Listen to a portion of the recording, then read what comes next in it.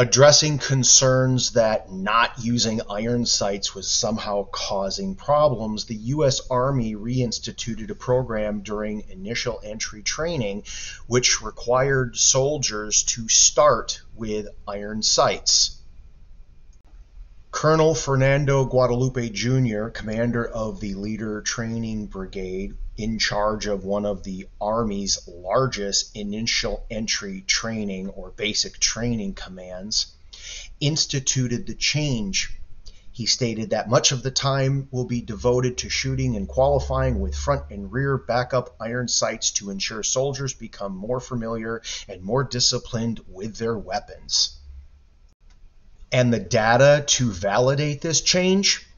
Coming from the same person that instituted it. The Army does not currently have any data to suggest that any soldiers have been unable to hit their targets in combat because their optics failed and they were not trained enough on how to use their iron sights.